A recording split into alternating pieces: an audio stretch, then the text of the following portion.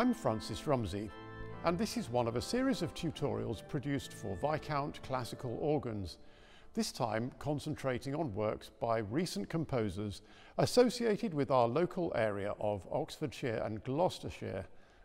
You'll find details in the blog that accompanies the series in case you'd like to try them yourself.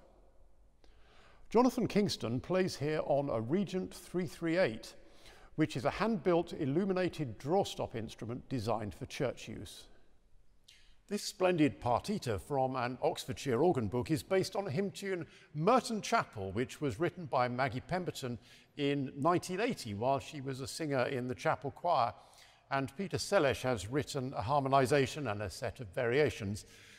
Jonathan, can you briefly talk us through the nature of the theme and the variations we're using here? Yes, certainly. So the theme is, as you've said, it appears like a hymn tune, and a very nice one too, and then goes through a selection of variations. The first one, chordal based, utilising some of the different choruses that may be available on an organ.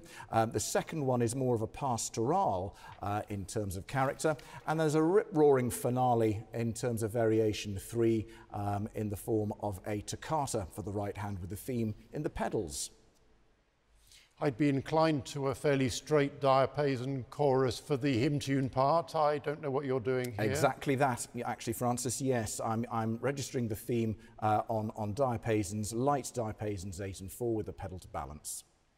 And variation 1 is then labelled grand chœur in French style, That's alternating right. between 2 or even 3 manuals. Yes. How are we going to do that? Yes, indeed. So the third manual I'm using is the swell, which is built up on 8 and 4 to a small reed, using the choir coupled to that, 8-4-2, then coupled the great to 12th and 15th with all 3 manuals, if you like, working together there, and again the pedal to balance.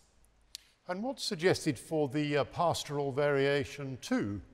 We're given quite specific guidance here, which I'm sure could be varied depending on the instrument's resources, but I'm following it pretty much to the letter. A flute at 8 foot in the left hand for accompaniment, and the oboe or an oboe sound in the right hand. And then with this final short toccata marked tutti, big pedal reeds here, I suppose? That's right, yes. I've got the pedal reeds on at 16 and 8. No 16-foot tone in the manuals till the large splashy chords at the end, but certainly I'm employing the mixtures, and the chorus reeds at 8 foot. Thank you.